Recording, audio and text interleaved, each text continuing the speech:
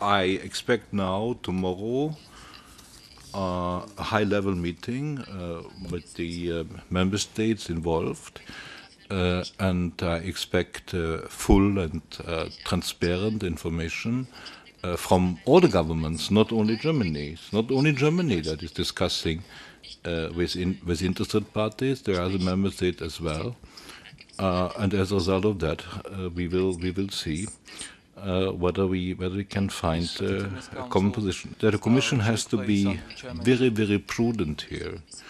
Commission cannot negotiate with interested parties about the restructuring of a European car manufacturer, because it's 100% clear that there will be no solution without a substantial state aid element.